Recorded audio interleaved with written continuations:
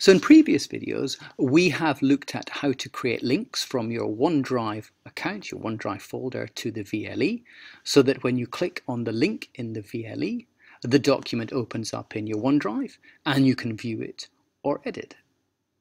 The obvious progression from that is not to have the file open up in OneDrive, but actually to have the file open for you to see and edit in the VLE itself. And for this, we don't use sharing, but we use embedding. And in the first of two videos, I'm going to show you how to embed a Word document and a spreadsheet, a Word document and a PowerPoint into Firefly that you can view on the page. As you can see from the screen, we're back in OneDrive, and these are the two documents that I am going to embed in my Firefly. So let's start with the Word file. Again, if I move my mouse over it, I want to tick the empty square, and this time rather than go to share, I select embed.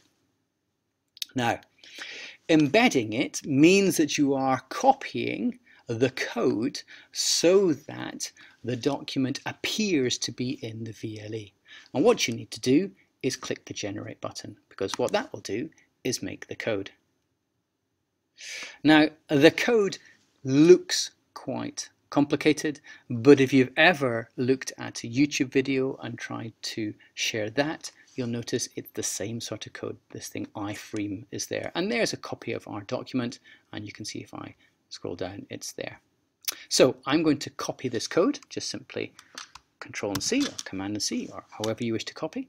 And then what I'm going to do is I'm going to go back into our Firefly video, and I've already created a section for my help sheet. So I'm going to go and edit this page, and I'm going to click below.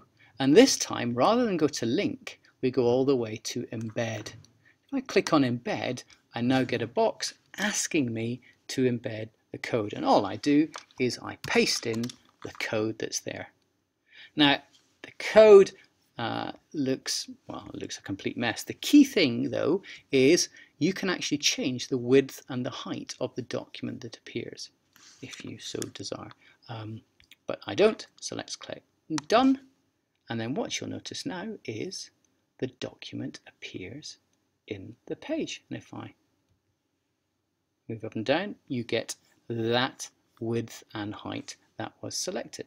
If I go into embed, or rather if I click on this document and click on the wheel, I can go and change those features, but there's no need to, because with OneDrive, let me show you what happens. Let me press done.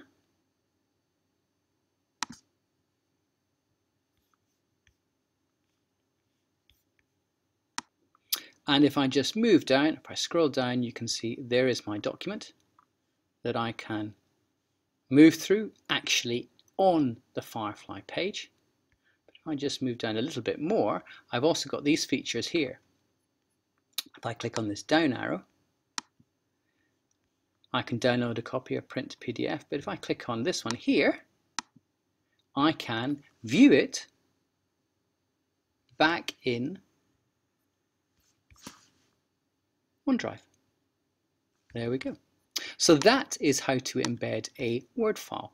What about embedding the PowerPoint? Well, let me just click onto here. I've created a page where I'm going to put in my PowerPoint. What does my PowerPoint look like? Well, let's go back to OneDrive. Let's just press done. Here it is here.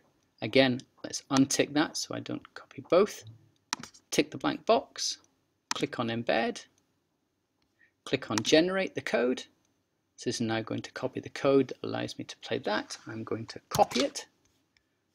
I'm going to go back into my Firefly page, go to edit the page, click underneath the banner, click embed, paste in my code, click done, and hopefully there is my file. Click done. And now the student can actually go through the PowerPoint on Firefly, and they don't need to have the software. And what's more, if I click on this one here, if they so want to, it will open up full size as a normal kind of PowerPoint presentation. If I click on this one here, just inside the highlight, it now is running full size as though I was presenting this on the screen. And they can simply click through it like that. How impressive is that? So that is embedding of documents. I've done it with Word, I've done it with PowerPoint. You can also embed Excel. At the moment, you can't embed videos from OneDrive. You used to be able to, but they're looking into that problem. So hopefully that will be resolved in the near future.